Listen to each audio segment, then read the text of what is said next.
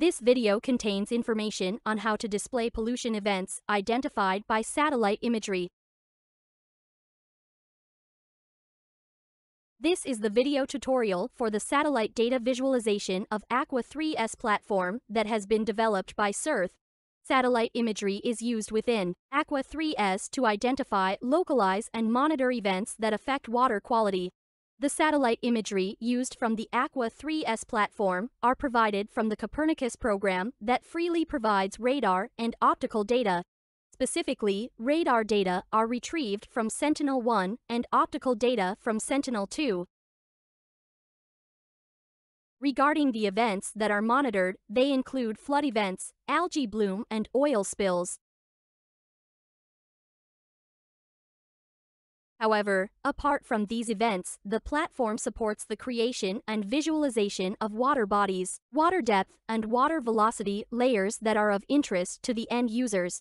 Specifically, Water Bodies Map captures the inundated areas using Sentinel-1 imagery. Water depth maps depict the level of the water depth in the inundated areas. Water velocity map represents information on the water velocity in the inundated areas onto a map. The flood detection module allows the mapping of ongoing flood events occurring in open land regions using Sentinel-1 products. The oil spill detection module allows the identification and localization of small extent oil spill formations on the surface of inland water using Sentinel-2 images. The algae bloom detection module allows the estimation of algae bloom concentration and specifically of chlorophyll, by using Sentinel-2 images. The platform provides the same functionalities for all the aforementioned satellite layers. And thus, in this video, we are going to showcase one of them.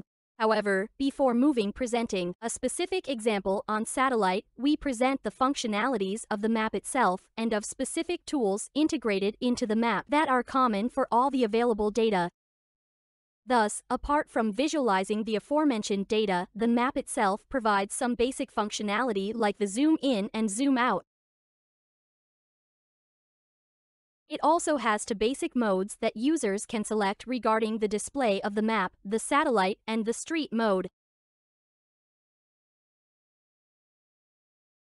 Moreover, the user can change the orientation of the map and can move to another region of the map.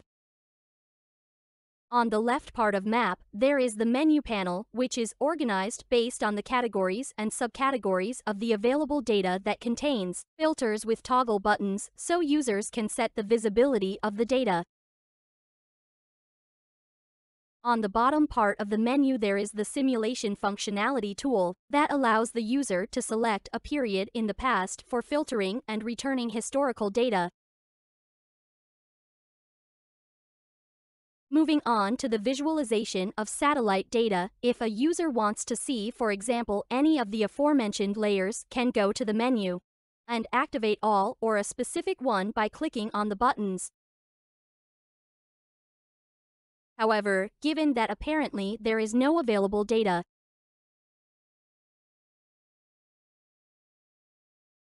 the user needs to go to the simulation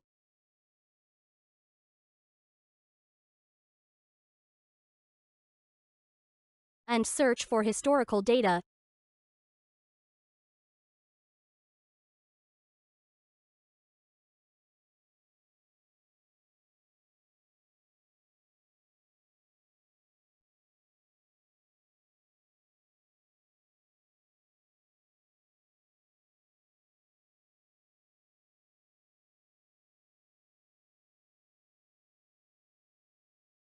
Now the user can see the data of the selected date here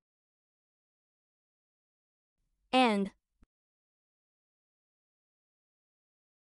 can toggle on and off the visibility of specific layers.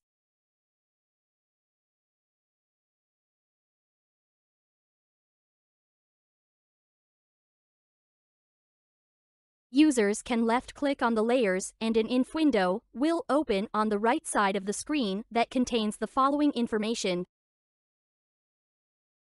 the coordinates of the clicked point of the layer, a short description of the displayed data, a color picker, an element that displays the current color of the layer.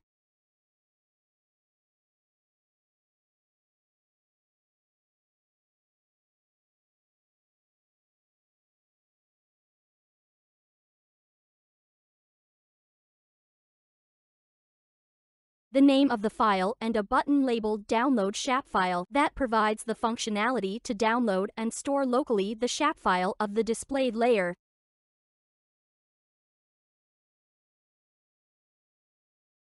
Thanks for watching.